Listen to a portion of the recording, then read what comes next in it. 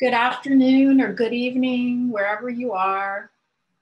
I am Christina Knowles, the National Museum of Women in the Arts Director of Development, Annual Giving and Membership. Thank you so much for joining us for this special tribute to celebrate and remember the legacy of our founder, Wilhelmina Cole Holladay, or Billy, as so many friends called her. It is heartwarming to see that most of you attending are charter members and supporters who have been with the National Museum of Women in the Arts since our very early days. Some since before we opened our doors at 1250 New York Avenue in 1987. This is a true testament to the power of Mrs. Holladay's vision and the enduring need for a space dedicated to recognizing the accomplishments of women in the arts. We are so grateful for your commitment then and now, which has been essential to making Mrs. Holladay's vision a reality. For those of us on the staff, it is an honor to be a part of this great mission that our founder put in motion nearly 40 years ago. Please welcome NMWA's director, Susan Fisher-Sterling, who is hosting this tribute with Winton Holladay, Vice Chair of the Board of Trustees, and Mrs. Holladay's daughter-in-law. Thank you so much, Susan and Winton. Thank you, Christina. And Carolyn, may I have the first slide, please?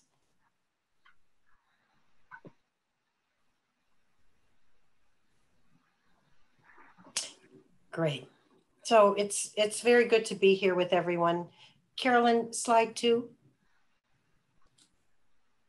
So with her passing, we know we've lost a visionary leader. Together with Mrs. Holladay, with her late husband, Wallace, began collecting art by women, as you know, in the 1970s, spurred on by the realization, of course, that historical and contemporary women artists were not being given their due. She had audacity, not just to build the collection, but actually to start this museum, especially because she started it in her 60s. Mrs. Holladay had the vision to create a place of honor for women in the arts. She recognized a need, and in her determined fashion, she achieved it with the support from a broad base of people from across the country and across the world. You, our members, are a big part of that story from the very beginning. Have the next. And to think that it all began with this modest still life by Flemish artist Clara Peters. Many longtime friends and members of the museum know the story of the Holladays' visits to the Kunsthistorisches Museum in Vienna and the Prado in Madrid, where the Holladays saw a breakfast scene by Peters. Intrigued, they came home to the United States to try to find out something about this artist in their art history books, whether it was Jansen's History of Art or Gardner's Art History Through the Ages, but they found nothing about Peters. Jokingly, Mr. Holladay said to Mrs. Holladay, perhaps it was because Clara Peters was a woman. And with that, they discovered actually that not only was Peters not in these books, but there were no women artists at all. This launched their collecting focus, along with some great advice from the renowned pop art collector, Richard Brown Baker, who was a friend of theirs, who told Mrs. Holladay that having a focus on their collecting would make it more fun and more rewarding. Next slide. So though originally they had no intention of starting a museum, the Holladays' focus on great art by women yielded some amazing discoveries. Here's an example of Mary Louise Wood, our first director of education, in Mrs. Holladay's house in Georgetown, showing a 1719 hand-colored folio of works by the Dutch artist Maria Sibylla Marianne. You can see their natural history illustrations, their history illustrations of insects and flowers from Suriname. This woman went all the way to South America in the 18th century in hoop skirts to do this work. Mrs. Holladay loved Marion's intrepidness. Next slide. And if there were all women in the slide before, it's all men now. And in this photo of Mrs. Holladay, she is, even though she did not originally intend to create a museum, by the 1980s, the Holladays came to the decision that this was something they wanted to do. And from their collection, as Mrs. Holladay euphemistically said, that collection became a seed from which the museum would grow. And so here's Mrs. Holladay with the Masons and signing the deed so that the former Masonic temple could become our home. And next slide. And of course, this is our home. NMWA is still the only major museum in the world solely dedicated to recognizing the creative achievements of women past and present. And I believe that's one great reason why you all support us. Next slide. So look at this self-assured pose. In the new galleries in 1987, when Mrs. Holladay was being filmed at the opening of the inaugural exhibition called American Women Artists 1750 to 1950. I remember seeing this show. I was a graduate student and was at the Hirshhorn Museum as a Smithsonian Fellow, and I came to see the exhibition. I looked at all the works and I thought, that one comes from the Boston Museum of Fine Arts, and this one's from the Metropolitan, and that one's from the Musée d'Orsay, and that one's from the Cleveland Museum of Art. And then all of a sudden I realized, I had never seen any of those works on the walls of those museums. And that's when the idea of working for a museum for women in the arts struck me as a really good idea. Next, please. So at the beginning, as you all know, there was controversy in the museum's early days. The need for a women's museum was questioned and criticized. Mrs. Holladay often spoke about how the feminists said, oh, this is some kind of white gloves establishment, as you see in the Women's Art News. We don't want any part of it. And then the old dowagers, as Mrs. Holladay would say, said, well, this is some kind of feminist establishment and we don't want any part of it. And the men, especially the male critics, just criticized the museum out of hand. It was printed, there were things printed everywhere. And as Mrs. Holladay said, that kind of controversy put us on the map. Next slide. Of course, there were feminist artists who supported the idea of a separate space for women artists. And here, Mrs. Holladay is speaking with Judy Chicago. The two could not have been more different, but they were united in the cause of bringing women artists out of the darkness and into the light. Next slide. Mrs. Holladay had a force of personality for all of those who knew her that drew people into the project of forming and supporting this institution. She also had an exceptional ability to welcome and recognize all different kinds of people. She used to say all the time, people are endlessly fascinating. And given our location in Washington, 2 blocks from the White House, you can see she often invited the neighbors and their friends to visit. Notice especially Mrs. Holladay and Nelson Mandela. It has to do with the next slide, please. So among the most memorable visits was Mandela's, who came to see his countrywoman, Ndebele artist Esther Majlangu's mural. She painted it on the derelict building next door, which later became the Elizabeth A. Kasser Wing.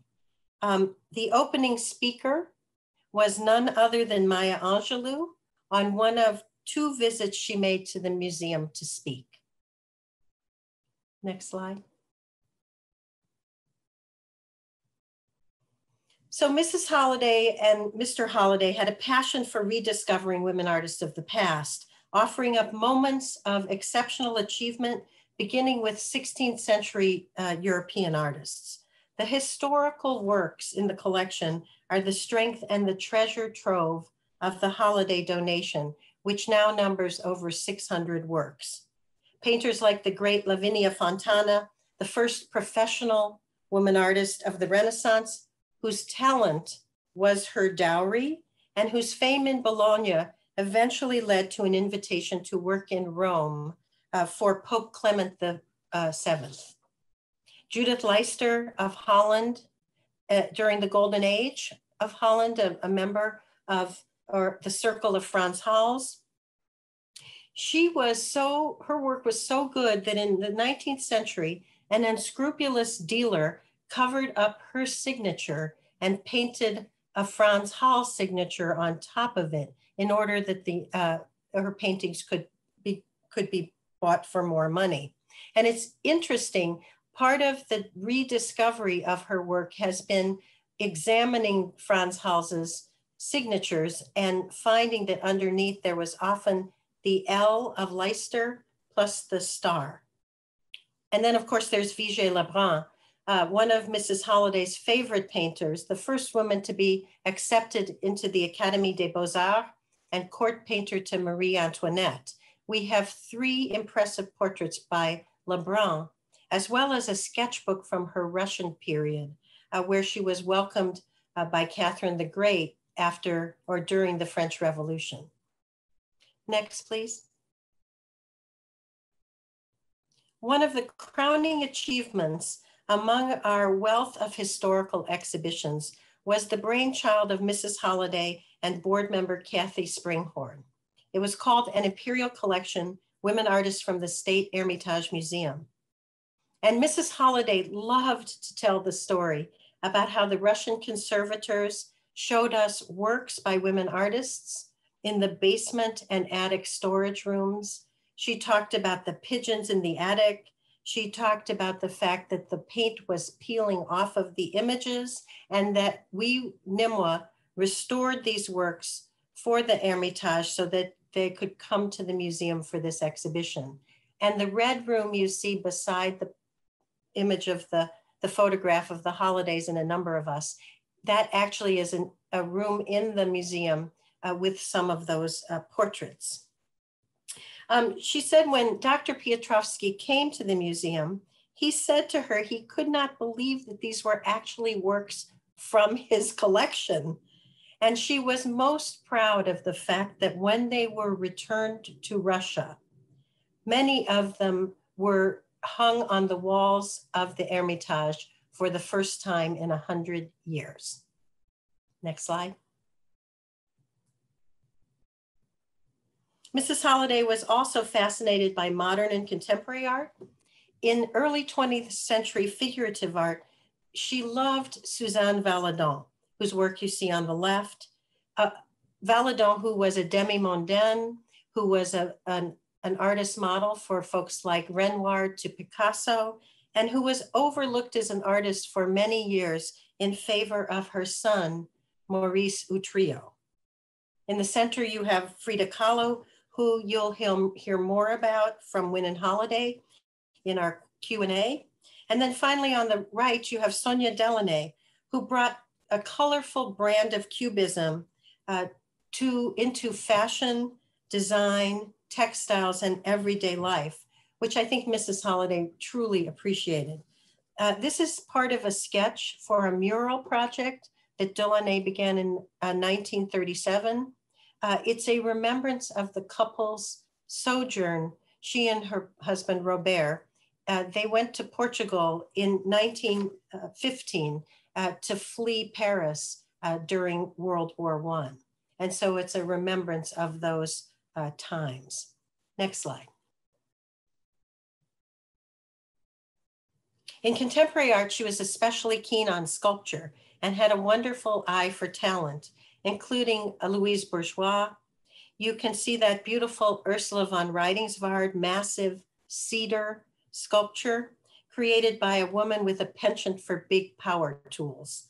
That was something Mrs. Holladay always laughed about. And then, of course, her good friend, she had a wonderful relationship with Magdalena Abacanovich, whose seated figures are made from burlap dipped in polymer resin. Next, please. So Mrs. Holladay lived to see the museum flourish and celebrated many triumphs. And she really was able to see her revolutionary idea of a museum for women artists not only validated by the art world, but also celebrated. In the last 15 years of her life, she was as energetic and productive as ever. In 2015, for example, she realized a dream she had held dear for almost 30 years, an exhibition devoted to the image of the Virgin Mary in the history of Renaissance art. And here you see her with Monsignor Timothy Verdon on the inaugural tour of Picturing Mary, Woman Mother Idea. Among those paying rapt attention to Monsignor Verdon with her are, behind her, Ruth Bader Ginsburg, Justice Ginsburg, and also you see Andrea Cortese, that's Irene Natividad's husband. Irene, I think you're in the audience tonight. And then behind that is Fra Filippo Lippi's exquisite mother and child painting. And alongside these great male painters like Lippi and Botticelli, the exhibition also introduced recently rediscovered women artists like Sister Ursula Caccia, whose works are in this beautiful blue room at the front of the galleries, and then also Sister Platillinelli of Florence. Next, please. In 2013, Mrs. Holladay welcomed Faith Ringgold to the museum when we debuted Ringgold's early work in the exhibition American People Black Light, and they became fast friends and mutual admirers. Mrs. Holladay really liked Faith's sparkly Ugg boots, and they talked for some time about finding shoes that would fit right. The museum purchased its first major Ringgold after this exhibition. And for those of you who may be in the DC area and did not see this exhibition, now 10 years later, you can see what NMWA began by visiting the Ringgold retrospective at Glenstone, a new modern and contemporary museum here in DC. That exhibition is up now. Next. For her devotion to 18th century French, which was one of her favorite areas, she was awarded the Chevalier of the Légion d'Honneur for service to the arts of France. And here you can see the then French ambassador awarding her honor. Next. And here she is with a beautiful French painting, a quintessential portrait by Impressionist Berthe Morisot, entitled Young Woman in Mauve, which was donated to the museum by Austin philanthropists and devoted friends of the museum, Terry and Joe Long. Mrs. Holladay had hoped for some years that this work would come into the collection at some point. And in 2017, the Longs realized that dream of hers by giving the painting for the museum's 30th anniversary. And the closing slide. A life in art, a life well lived. Sorry. We miss Mrs. Holladay's leadership, energy, and unerring commitment to the museum. We all will honor her memory in many ways, foremost through our continued work together for the mission she truly believed was so important in the world, championing women in and through the arts. Well, y'all, I almost got through it. So now it's good of Winton to join us. There are some questions I would like to ask of her. We tried to prepare some things that we think will be of interest to you. And then Christina, as I understand it, we'll take some questions from the audience through the chat. Is that correct?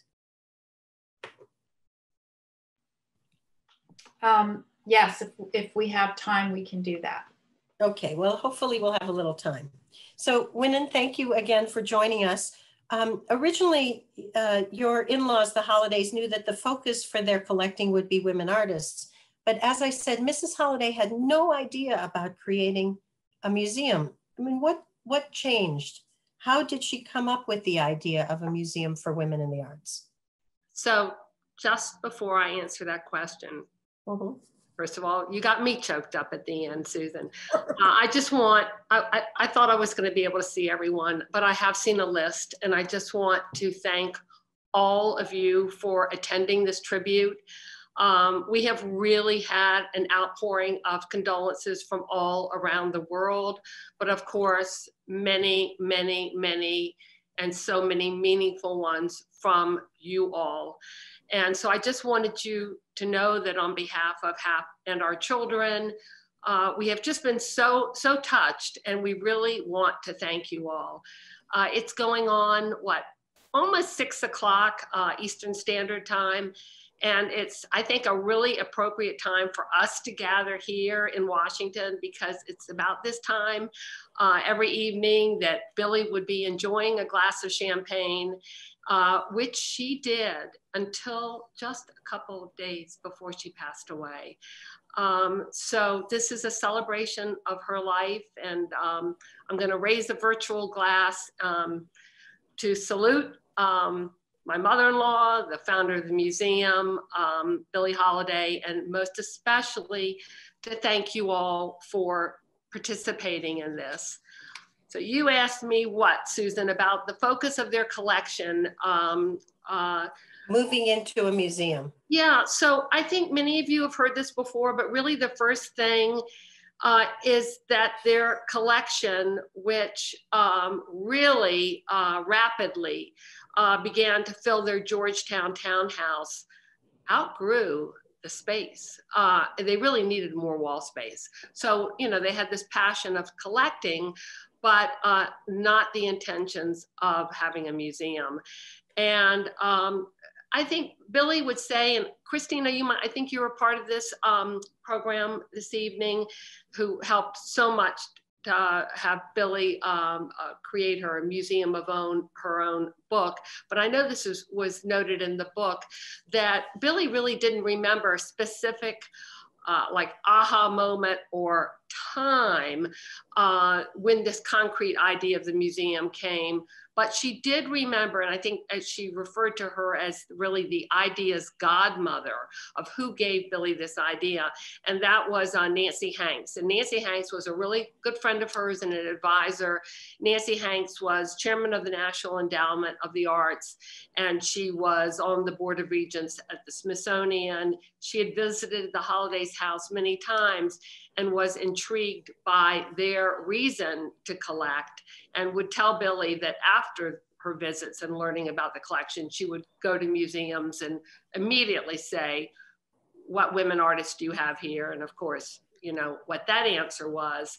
So, you know, with that started catapulting, and really, I don't ever remember it being anything but just seamless. And, you know, Billie went to work, and the rest was history, or the rest was her story, right? Right. Yeah. And what about Mr. Holladay? Can you tell us more about his role in collecting the art? What was the dynamic between them? And is there a personal story you could say tell us that talks about that? So many. So even before the Holladays focused on the theme of works by women artists, they had a great interest in collecting. And I truly think that this collaboration, I know our children will say this, was one of the most beautiful aspects of their marriage. They loved to travel, and they loved to collect. And in the beginning, it wasn't on a large scale, and there was no specific medium or genre they just received great joy with this shared interest. Because really both Billy and Wally had a discerning eye. Just maybe sharing a little anecdote of Wally's, well, I mean, they were a twosome. And, you know, I actually catch myself sometimes saying the founder, because it really, as many of you know, really was the founders. He was behind her, or beside her, sometimes behind her, every step of the way, because she did lead the way, but he loved it. So when I think I shared this anecdote with Deb Karstens not too long ago, but when they started focusing on women artists, their collection, of course, then was in large scale, and they were purchasing frequently.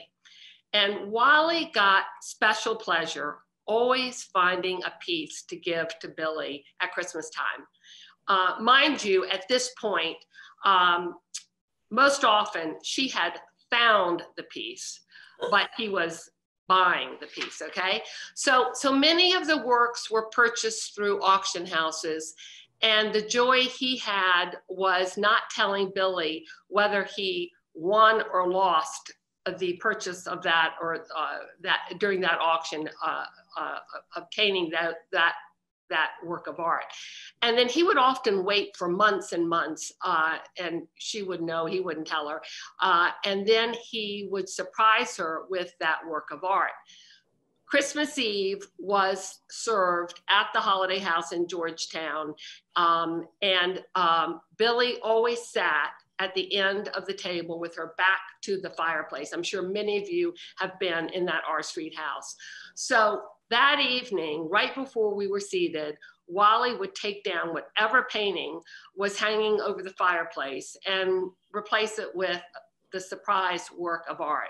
So always Wally had the grandchildren, our children, who were very, very young at the time, and at the table, in on the secret. And they did what they could to make their grandmother turn around and notice that something was different and there was a new surprise piece of art. And this tradition went on for many years. And of course, Billy became very savvy to this, but she always played along.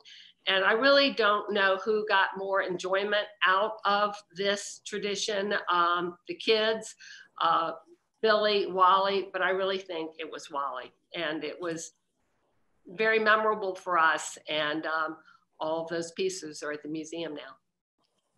That's amazing. That is amazing. How about you, Winton? What was your involvement in your in-laws collecting? I mean, you have a master's degree in art history, and you were involved with the family because I believe you married Hap when you were quite young. I moved from my college dorm to marrying Hap. I just turned 21. So I did have a BA in art history, and I was starting to pursue my master's at GW. But the Holladays were just beginning the collecting of women artists. I don't know, I brought this because I'm actually at my husband's office, I'm not him. So I brought this to show you all. I don't know if you can see this, but this is a 3-ring binder.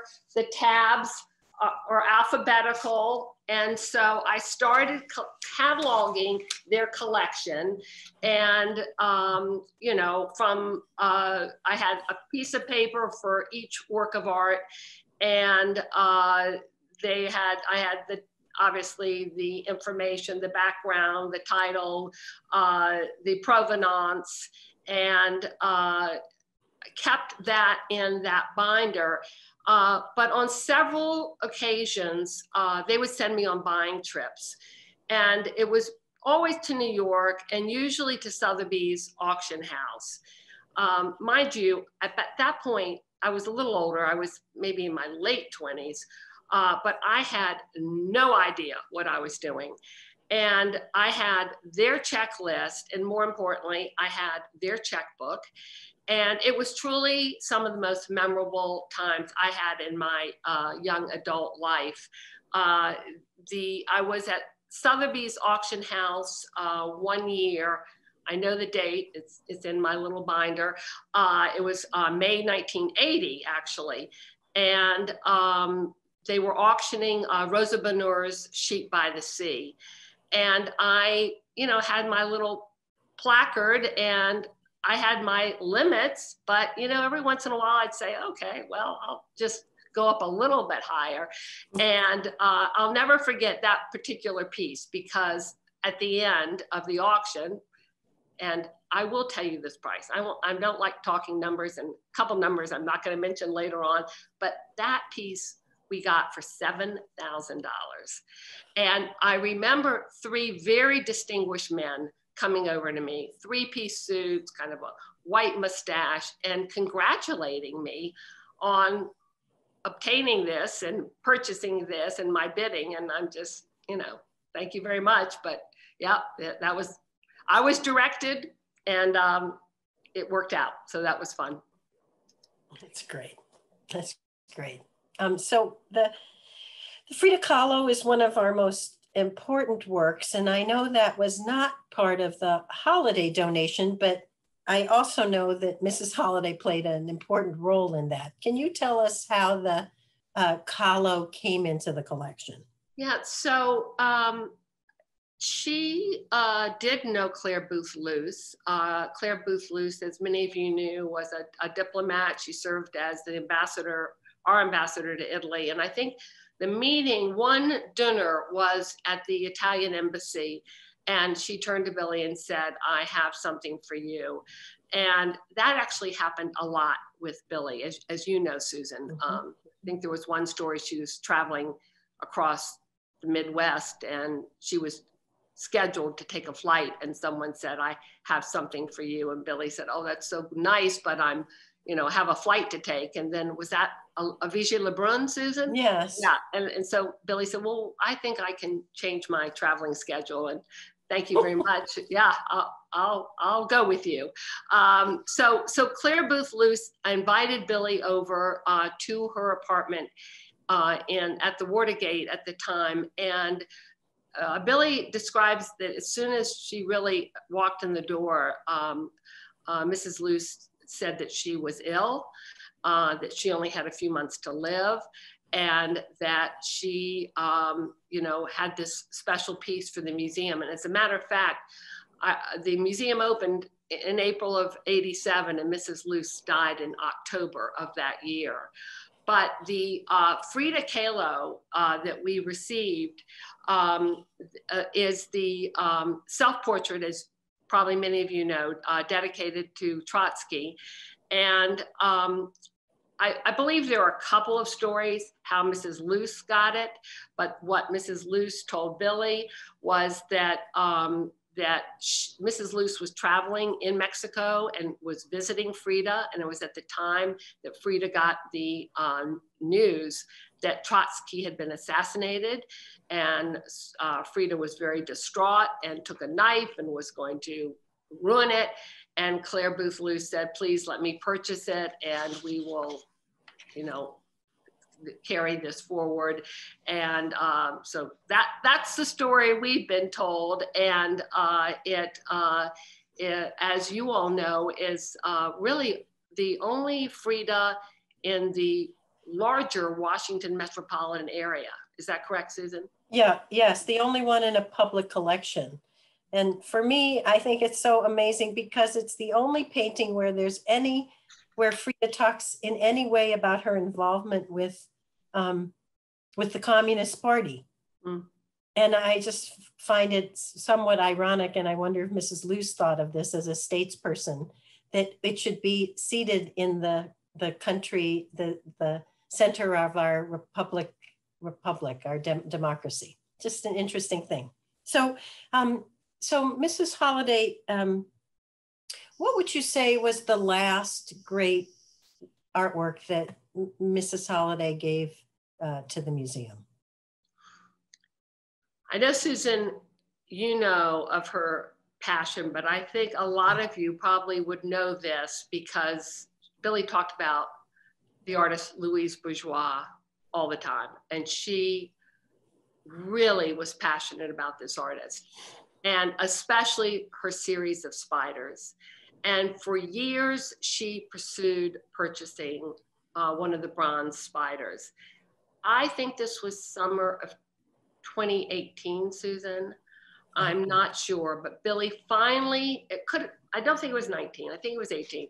Billy finally found a bronze spider that she really loved at the auction house. And I will tell you this, and this is where I will not mention a number, but my husband called me and he said, did you know that mother paid blank, blank, blank, blank, blank for a bronze spider? And of course, Hap did not know about Louise Bourgeois, even though she did talk about him. But he was a little taken back. But Billy was thrilled, thrilled, thrilled. And the spider was shipped to our street, to the Georgetown house. Before it came to the museum, she had a lucite table made to put the spider on, and the spider was in her bedroom for many months. And it was truly one of her favorite pieces of art. And it's especially special that, you know, she was able to do that at that time. I will tell you one other quick Hap Holladay story. A few months after that, I was in New York at MoMA. And of course, there's the big, one of her big bronze spiders. It's what, 30 feet high. It's like you walk in it and under it. And I snapped a picture of that and sent it to my husband. And I said, look what your mother just bought, the second spider. So, but he learned a lot about Louise Bourgeois. Yeah, we are fortunate to have so many memories. Our children were 7 or maybe 8, 6, 5, and 2 when the museum opened. I remember when all of the art left our street to go to the museum. Before it did, I filmed the house with all the pieces hanging there, because our children were fortunate to remember, you know, much of that. And she continued to collect. I was going to say she filled the house at least once or twice again, from what and the museum is going to continue to get some wonderful pieces. And we're certainly grateful. But she was good at telling the stories. But Winton, I think you've got that knack. Well, I don't know about that, but I have lived it. I mean, married to her son for 47 years, so it's been very special for all of us, truly. Yes. So, Christina, do we have some questions from our members and friends? I'm going to put that question out now. If anyone has a question that they'd like to pose to Winton or Susan, I will keep an eye on the chat for a minute. If not, we'll move to concluding, but I know they'd welcome any questions if you have them. It's a lot to take in. But it is. We are.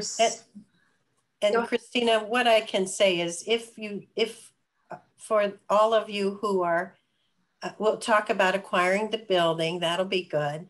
But if there are questions you all think of after today's program that you would like for us to answer, please feel free to email us and we will be happy to share those answers. So Winton, Andrea Rowan-Skikin is asking about the building, about how the purchase of the building came about. Yeah, first, Andrea, Billy loved you, and she valued the years that you served as a trustee on the board, and she was so appreciative of the times that you emceed so many occasions. So thanks for participating today. You know, it's so interesting because, of course, Wally, the Holladay Corporation is in real estate. So 81 or 82 was really a good time for a buyer. Wally, a few things came up, but as soon as they saw the old Masonic temple lodge, they loved the proximity to the White House. You know, we weren't going to be on the mall, but it was a great location. But then, of course, you probably also know, I hate to be repeating maybe things that you just know, but it was a horrible part of town. Right where we are now, this wonderful place was not not a safe. It was drugs and prostitutes and 2.5 blocks from the White House. I feel very grateful that I think, you know, they had not only the vision for this museum, but to transform, turn around part of this city. And we've received many, many awards for that. But I don't remember it. I mean, it was an easy purchase. It wasn't an expensive purchase, which was fortunate for what they got. And Susan, you do know the story with the bargaining of the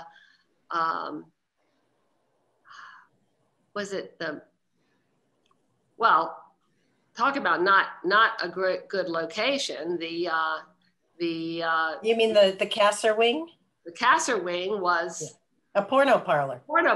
So, I mean, just look what we've done for women, like gotten the men out of the Masonic temple and, you know, gotten the bad people out of the porno shop and, you know. Yeah. Pretty amazing. And I think what I remember most is Mrs. Holladay saying how there were rats in the building and she just couldn't see it. And Mr. Holladay said, no, it has great bones. There's so much we can do with this. And she said, luckily, she wanted to flee from the building, but saner heads prevailed. Yeah. We have a few other questions here.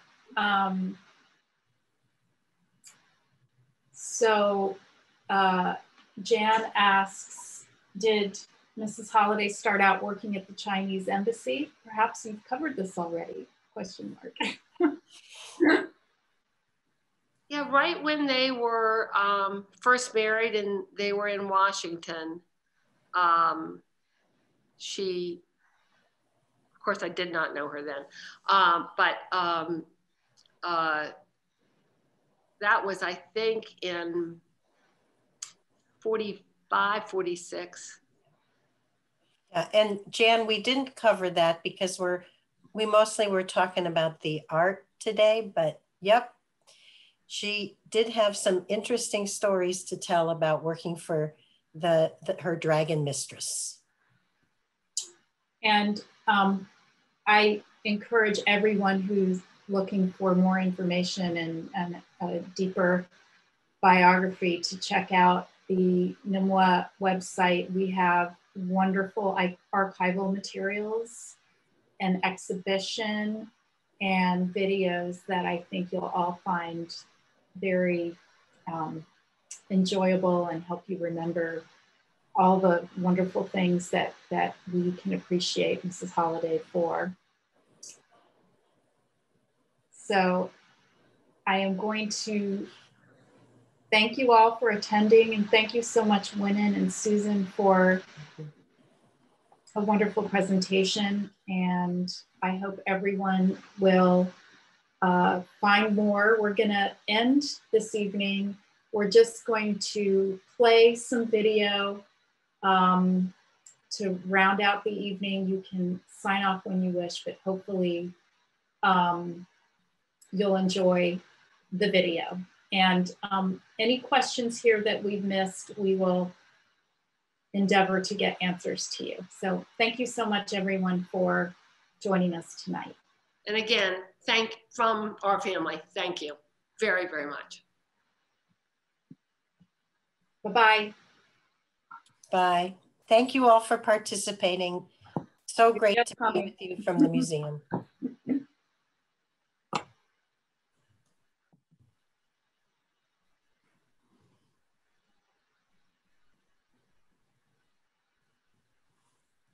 Mm-hmm. No sound. Sorry, hold on. Shouldn't be done. But today, the naysayers were silent as the district's First Lady, Effie Barry, cut the ribbon on the city's newest museum of art, one dedicated solely to the accomplishments of a forgotten category of artists, women. As the first visitors to the new National Museum of Women in the Arts streamed through the doors, you could hear an occasional ooh or ah. What the crowd was marveling at was not one, but two art treasures unveiled today for public consumption. First, the building at 13th and New York Avenue Northwest. Once a male-only enclave for the Masons and a kung fu movie palace, following a $6 million makeover, it has been restored to better than its original turn-of-the-century glory. People as a whole have been overwhelming in their enthusiasm and approval, and they think it's beautiful. The building also serves as a splendid three-dimensional canvas for this beautiful display of art. 164 pieces, the work of talented American women spanning a century from 1830 to 1930. Most of the subjects by these heretofore forgotten artists are of women. Women in exaggerated poses. Women doing women's work. Classical women. Dancing women. But the paintings and sculptures also transcend sexual lines to show people at work and at play, in the real world and the world of the abstract. The museum is the 5-year-old dream of founder Wilhelmina Cole. To the permanent collection, she and her husband donated 200 of the 300 pieces. She pushed for the museum, even though some in the art world didn't like the idea of a museum where women were segregated from the mainstream. It might not have been timely 10 or 15 years ago, and perhaps later on it will serve a different purpose as a specialty museum rather than making a statement. But right now I think is the right time. Well, I think it's just the greatest thing that has happened to people, to the women in Washington, D.C., and all over this nation, for that matter. In addition to being a showcase for women artists, the museum will also house a research library, rotating state-by-state exhibitions of women's art and works by women in music and literature. And I hope that we will always maintain that balance between remembering our heritage and looking what's happening today and anticipating the future. There's a lot to do. We're looking forward to it. So many museums have started out like the Phillips, like the Hirshhorn, identified with an individual. And then after a while, they take on an identity of their own and become everyone's museum. And that's what I really want to have happen. This inaugural exhibition of American women artists, 1830 through 1930, will be on display until June 14th. Washington, D.C. is well known for its beautiful national museums, most of which are open free to the public year-round. Today, 2 blocks from the White House, the world's first museum dedicated solely to women artists is in business. Its founder and president, Wilhelmina Holladay, has just opened its doors and joins us now from the new National Museum of Women in the Arts. And we're happy that you could join us today. Good morning. Good morning. I'm so happy to be here. Why did you feel it was necessary to devote an entire museum, a national museum, to women artists? Well, the statistics prove that a very small percentage of all the works hanging in museums are by women, and women artists are not very well known, either historically or in a contemporary way. As a matter of fact, in traveling throughout the country, it's surprising, even among very well-educated people, they're unable to name even 5 women artists. And so we hope that through exhibitions and programming, publishing from our Advanced Studies Center, we'll be able to establish these women and make them better known so they'll be included in great collections and take their role in history. I heard you first got this idea some 20 years ago. Where did the idea first start? Well, we were attempting to do research on a woman artist that we discovered her works in some of the great museums in Europe, and we knew nothing about her in spite of having studied history of art. And when we consulted the source books and texts that were available, we discovered that no woman was mentioned in them. This was in the early 60s, and we decided that perhaps the suitable focus for our collection and our efforts would be to show the contribution of women to the history of art. What kinds of exhibitions do you hope to attract there to your museum? Well, we're very proud of the opening one, which is American Women Artists, 1830 to 1930. Nothing of significance has ever been done on this subject, and the catalog is wonderfully scholarly. It'll be the definitive work on the subject, I believe. And then we have many other exciting exhibitions planned for the future. Yeah, there are satellite groups around the United States, right? Yes, we have one large gallery devoted to state exhibitions. The first is an exhibition from Kansas. They were the first to apply, but many other states have now applied. And we're establishing committees in every state so that the museum can be really national in scope. And it's our hope that people everywhere can identify with it. I'm sure you've read the one criticism, a concern, I guess, stated by some, that by having a separate museum that you actually give these women artists a status that is unequal to men. Give me your response to that kind of criticism. Well, there are various reasons for separatism. Separatism exists now, of course, to a degree. But this is separatism in celebration of achievement and in honor of what women have accomplished. And they've accomplished a great deal in the arts, not only in the fine arts, but from a humanistic point of view as patrons, etc., and collectors. But I also think there is an argument for specialty museums, particularly when a great deal of research still has to be done. And in our Advanced Studies Center, we'll be doing biographical research, catalog raisonnés. I think there's great validity in providing a fertile environment for those who want to work in a given aspect of art. Well, it sounds to me like it can only have a positive impact on the future for women artists. It is called the National Museum of Women in the Arts. It is only a few blocks from the White House. We wish you the very best of luck. Thank you so much.